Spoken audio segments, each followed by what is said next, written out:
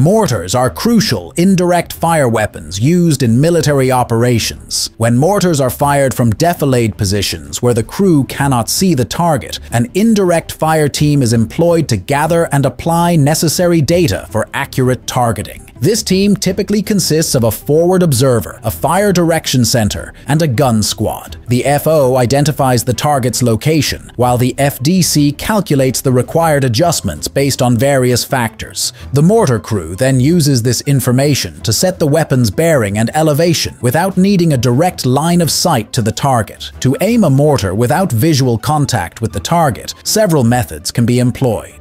Traditional techniques involve using maps or grid coordinates to determine the target's position. Modern ones have introduced digital systems that can quickly compute these parameters. These systems often rely on algorithms that simulate projectile trajectories.